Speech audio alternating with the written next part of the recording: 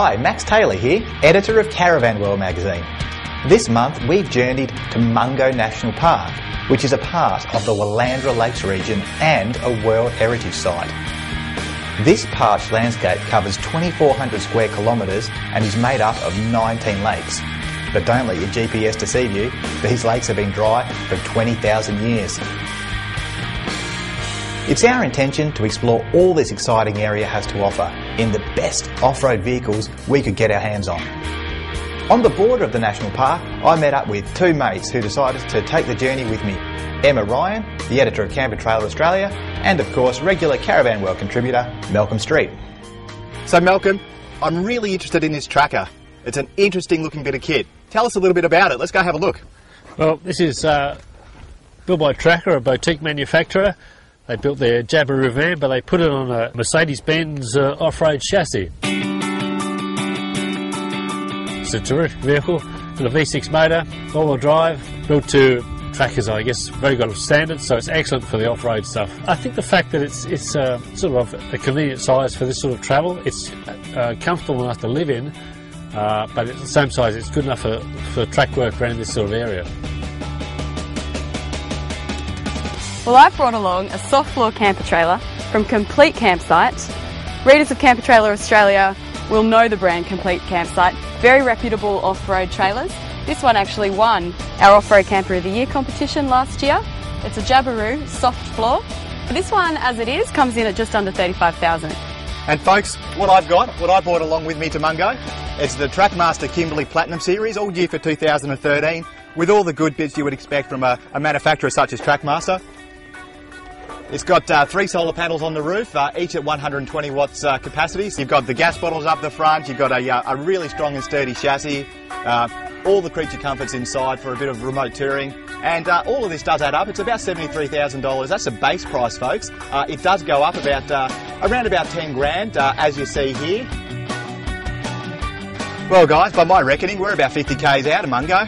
Let's jump in and head on in. Okay, let's go. Okay, bye. Mungo is around 120 k's from Mildura via Arumpo Road. From Broken Hill, you'll cover 320 k's through Menindee and then Pooncarie before entering Mungo National Park via Top Hut Road. Of course, check the road conditions before going, as roads in can be closed during heavy rain.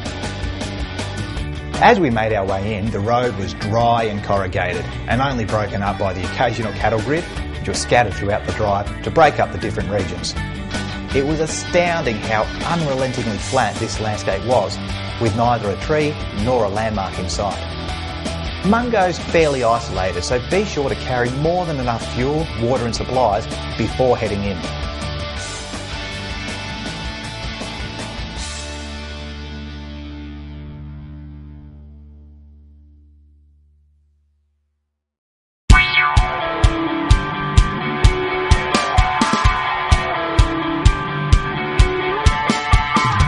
So we've just finished setting up the Complete Campsite Jabiru, and I'm going to give you a little tour.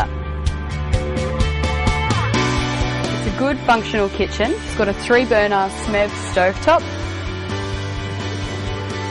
flat out sink,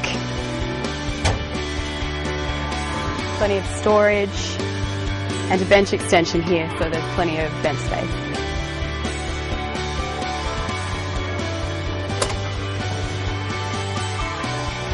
The big 80-litre Waco fridge has been great on the trip. We've been able to fit all of our beer, all of our lamb chops, all of our chocolate milk.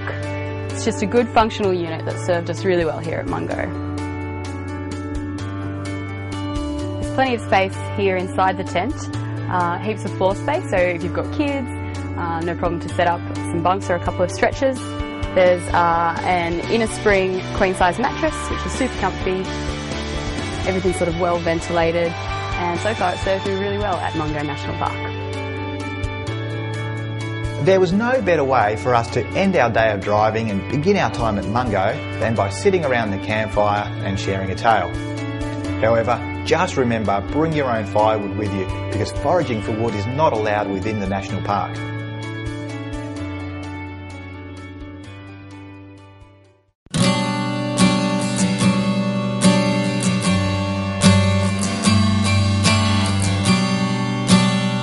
Well, it's a chilly morning here at Lake Mungo National Park, but luckily I have the Rock coffee machine. It's an espresso machine, powerless, from Espresso Unplugged, and I'm going to show you how it works. Yeah. Some Victoria coffee.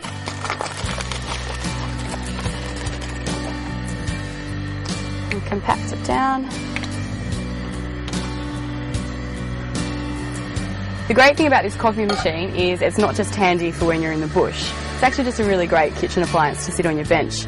Makes pretty decent espresso, doesn't require any power. Raise up the arms. And then we just pull the arms down at a nice steady pace, not too fast so the coffee isn't too weak.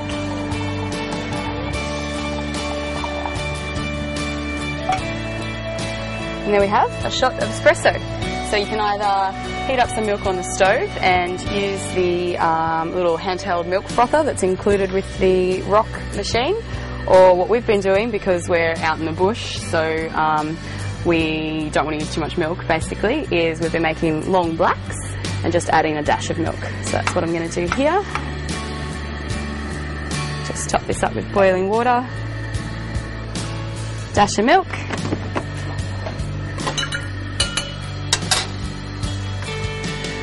And there you have it. Coffee that's not instant in the bush.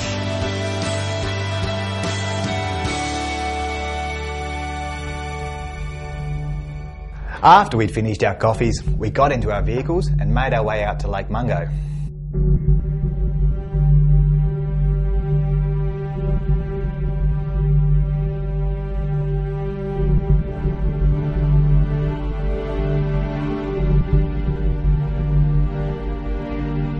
On the eastern side of the lake lies Mungo's main attraction, a 26k stretch of ancient sand dunes known as the Walls of China. Made up of a series of lunar landscape shapes and pinnacles named lunettes, these ancient landmarks have been carved into the sandstone by the westerly wind that whips across the lake bed.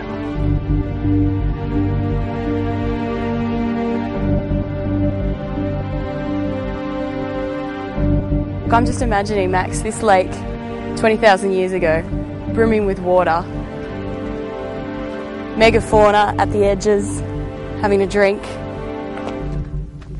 It's pretty, definitely captures the imagination. Really hard to believe that this whole area, many thousands of years ago, was full of water, isn't it? It is, yes, absolutely. So we really need to keep our eye out for like little fish fossils. Yes, as and evidence shells. that this area actually did contain water. That's right.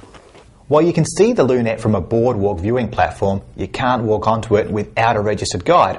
So we met up with Graham Clark. Graham runs Harry Nanya Tours and is one of the traditional custodians of the land, and he's probably the best qualified to walk us down onto the lunette and explain its vast scientific and cultural significance. If I go back in the book, that deeper browny, reddy, pinkish coloured layer in front of us, we call that a Mungo unit.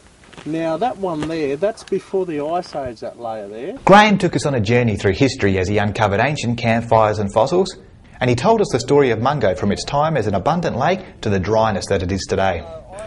He also told us about Mungo Man and Mungo Lady, 40,000-year-old human remains whose discoveries threw the scientific community into a tizzy over the origin of the modern man, while simultaneously speaking of an Aboriginal presence in Australia much older than anyone had suspected.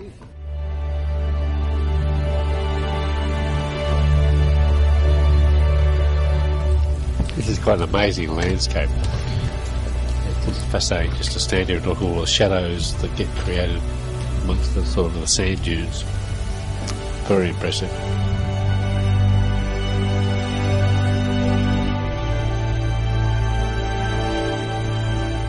The sense of history here is almost tangible.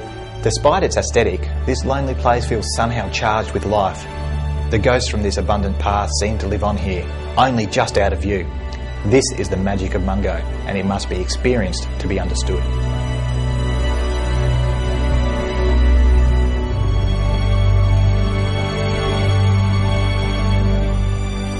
Our journey exploring this land has only just begun. To continue with us on our journey through Mungo, check out part 2 of this video below. And remember, read the full story in this month's issue of Caravan World magazine, and it's out now.